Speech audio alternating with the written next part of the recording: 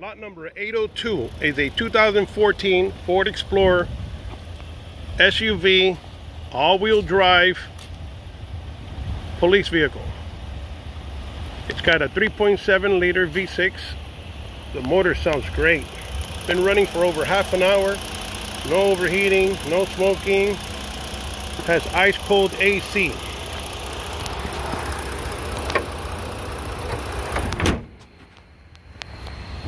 It's dirty now, but it does have a shine even though it's dirty. It needs a good wax.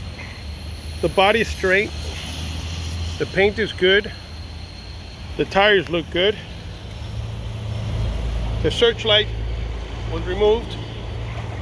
The front bumper guard was removed.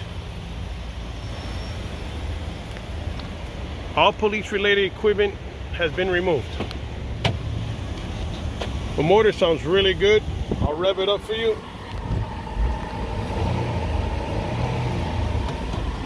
It runs and drives good, I was told by the police department. The seats are good, no rips or tears.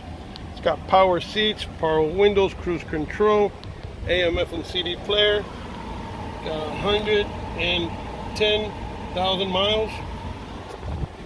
Door panels look good. Black vinyl rear seat, rubber mat floor, headliner looks good, dual AC,